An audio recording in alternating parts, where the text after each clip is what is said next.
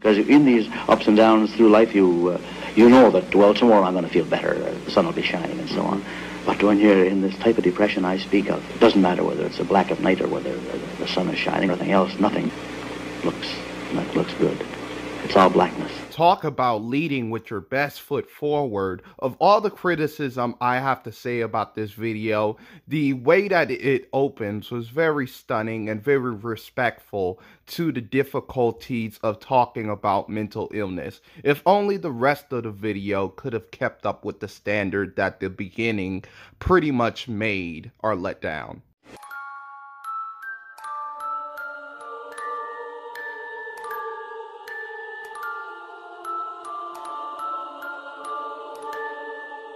Wow, this man unironically dropped a trigger warning in 2020. Wow, this is going to be epic gold.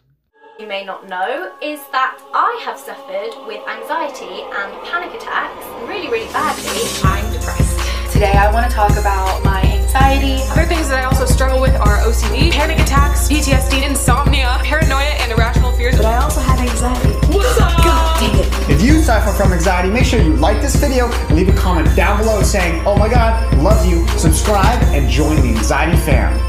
Now, let me make this clear. The problem I have with trigger warnings is that the trigger warning is in the title. Like, if you cannot read that it's about mental illness and you're going to be talking about some touchy issues, then I don't know, you might have some type of learning disorder, or you might be, I don't know, like handicapped in some form of way. And also, half of these things that they drop are not even mental illnesses, except for I think like the blonde girl said that she has OCD and depression. Well, depression by itself is not a mental illness. It's actually a emotion, just like feeling sad is. Like she should have like dropped a diagnosis or something like that, like maybe manic depression, but depression by itself is not a mental illness, it's just an emotion. Today we're going to be venturing into more of a controversial topic, and that topic being mental illnesses. But before we get into it, let's go ahead and travel a couple of decades into the past. Many years ago, mental illnesses were a taboo topic that were not discussed, and those who suffered from them were often misunderstood and not given the help that they needed. People with anxiety were often told the age-old saying that is still said to this day to just stop stressing and just relax, as if that ever worked. So what works? Shoving copious amount of pills down your throat because you're anxious about a test you didn't study for, because you wanted to drink and sip brewskis with the fellas before you go out and take a test? I mean, come on. Calling every emotion like anxiety, which is just an emotion. Now, there's many mental illnesses that will give you anxiety, but anxiety alone is not a mental illness. People wasn't getting shoved into mental hospitals that were overcrowded just because they had anxiety or some shit like that. And people with depression to stop being so negative, as if it was just a switch in your brain you could just turn on and off. In some cases, people with mental illnesses were just deemed crazy and thrown into institutions where they had to endure many cruel treatment. Look, sorry to say this, but there are different levels of depression. Some people can help with their depression through medications. Others cannot because they do not have the right amount of prescriptions that will balance out their chemological nature.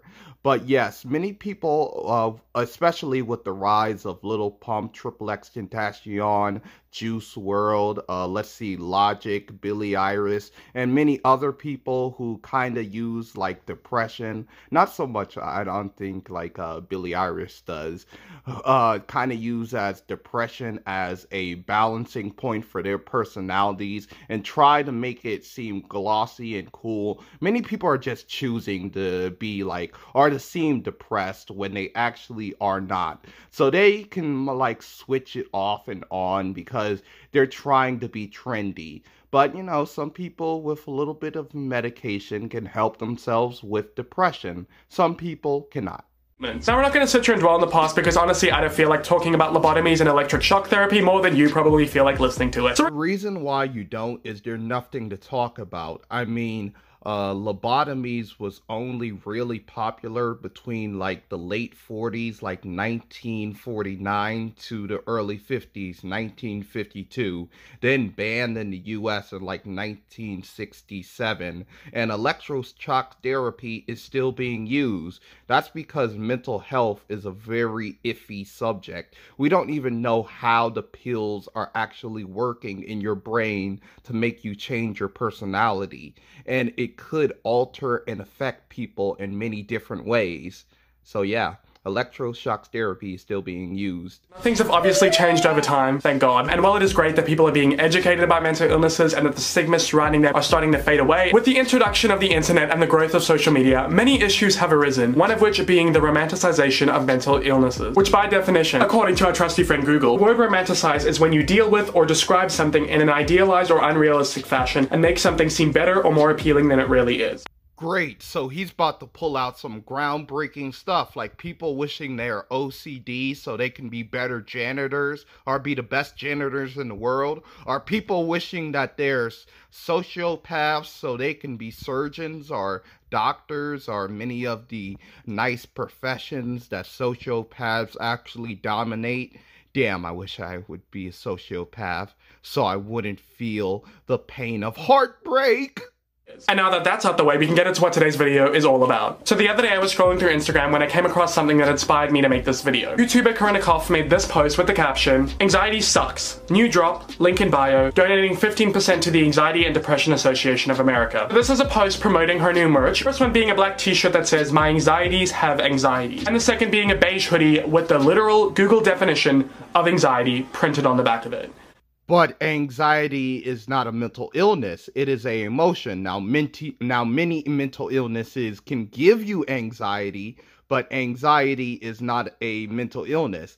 Calling anxiety a mental illness is like calling somebody having an imaginary friend when they're 7 and alone schizophrenic. All it does is dirty and muddy the water of actual mental illnesses. This is absolutely retarded. And I have to say that why are you criticizing her or making it seem like it's a bad thing that she used a Google definition when you just did? Seems counterintuitive. I don't know. I would like to use the term hypocrisy, but people really misuse that word all the time. It's just getting very annoying. Yeah, you really can't make this stuff up. Now, through a lot of extensive digging, I did find a few positive comments on the post, with users saying things such as, "This drop is rad. We love a caring queen." But through looking through the comments, it didn't take long to notice that majority of people were unsurprisingly not too thrilled with this. With comments such as, "You really out here trying to profit off mental illnesses? Stop glamorizing anxiety. This illness has ruined my life and you making a profit off of it is sick. To be honest, we should talk about anxiety, but we shouldn't make it some form of a fashion statement or make it trendy. This to me feels very disrespectful and I don't like how others are okay with people merchandising it." I honestly couldn't agree more. For one, she's literally profiting off of people's mental illnesses with the way that this is marketed because it is obviously aimed at consumers with anxiety. Okay, one little soy boy. You realize that anxiety is not a mental illness. It is actually an emotion or a feeling that anybody can feel. Unless you're a sociopath, at some point you're going to feel anxiety, depression, sadness, happiness, etc. All of the things that are nice in the spectrum of emotion. So anxiety is not a mental illness. Two, she talked about herself, which herself, being that she's her own individual person, she can talk about her own struggles. Do you all go to people who come out as having cancer and saying, "Oh, wait, you're marketing the people dying to cancer? Blah, blah, blah." Do you go to those people with the pink ribbons and saying, "Why are you exploiting people with cancer? I mean, I have cancer too. I don't want to be exploited." Do you all go to like people who cure cancer or treat cancer, like doctors, and saying, "You're exploiting people's need to survive"? Come on, man. Do you all go to firefighters and saying, "You're exploiting people who don't want to have third-degree burns"? I mean, are you freaking kidding me? This is her life, and if her anxieties have anxieties, who is it why is it your problem? She's talking about herself. And if you relate, buy the merch. If you don't, then don't. Or you just don't like her, don't buy her fucking merch. That's it. And what I think Corinna doesn't understand is there is a distinct difference between marketing to a certain demographic and providing a sense of relatability under the guise of spreading awareness, when really it's just to make a sale. And look, maybe I could give her a pass if all of the profits were being donated to a non-profit organization. I already know what some people are thinking. But Luke, she said she was going to donate some of the proceeds to the Association of Anxiety and Depression of America. But she said she was only going to donate 15% of the proceeds. First of all, 15% is what you give to like your top waiter. I mean, how much money is she supposed to donate to anxiety? And which demographic is she trying to get to?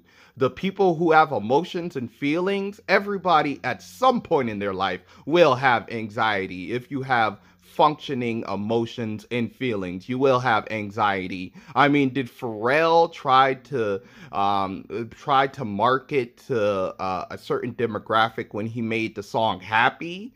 Did XXXTentacion try to market to a certain demographic when he made the bomb-ass song Sad? I mean, come on, man. Are you kidding me here? I mean, everybody have, at some point, anxiety. And really, he doesn't drop how much money or what percentage of money she's supposed to donate to the people with anxiety. I mean, shoot. Why didn't she donate to people with PTSD or you know?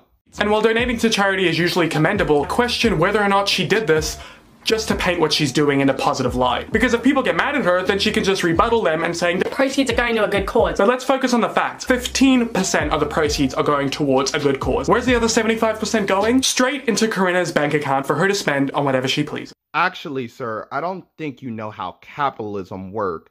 It first have to go to the distributor, then they have to go to the stores, then they have to go to the producer, then they have to go to the workers, then it probably have to go to a whole bunch of other hands before it reaches her pocket. So maybe she's looking at maybe 30 to 45% profit, or maybe that. Also, you have to count for the people who probably get like the shirts and not like it and probably want a refund. Then you have to account for the people who does the shipping and packaging and stuff like that. So it's going to reach several hundred hands before it even reaches hers. She's going to make a good lick if she sells enough money. That is, if she sells enough items and to make her into the black instead of into the red. But still, I mean, shoot.